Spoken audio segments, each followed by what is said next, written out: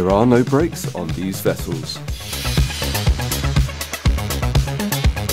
In fact, commercial director for OC Group, which developed the Extreme 40 sailing series, describes them as weapons, not boats. He says, collisions are not par for the course in most sailing classes, but they are in the extremes.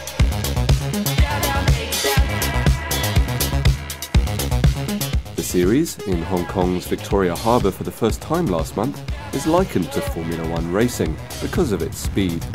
A gap was seen in the Grand-prix sailing market for fast inshore catamarans, and the series has taken off in cities such as Venice and London. With less than 3 months' notice, Hong Kong hosted 6 boats in the inaugural Extreme Sailing Series Asia.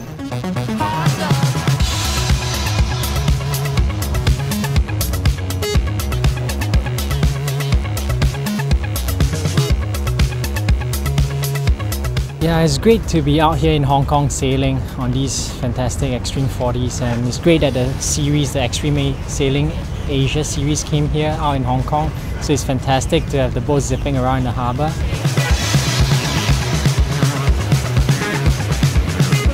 The event served as a foretaste of what is to come next November with the Louis Vuitton Trophy, featuring America's Cup boats, also racing in the harbour.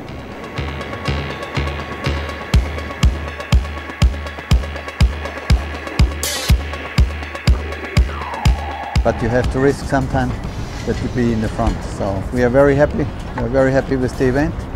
It's wonderful here in Hong Kong to sail. We get every day some breeze.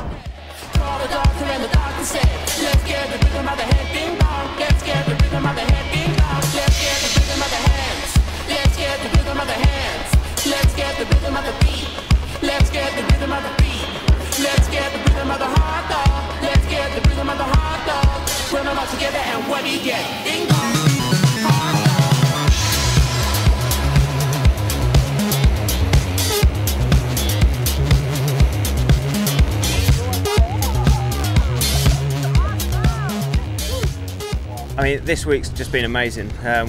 None of us have come to Hong Kong before, and we didn't really know what to expect. And we've had every condition of sailing thrown at us. We've had up to 20 knots of wind, a little bit lighter today, but it's been amazing. And to sail these boats in such a spectacular location as Hong Kong is brilliant. And we've had a fantastic week here.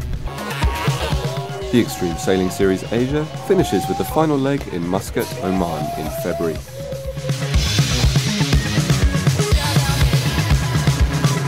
For the South China Morning Post, this is James Moore.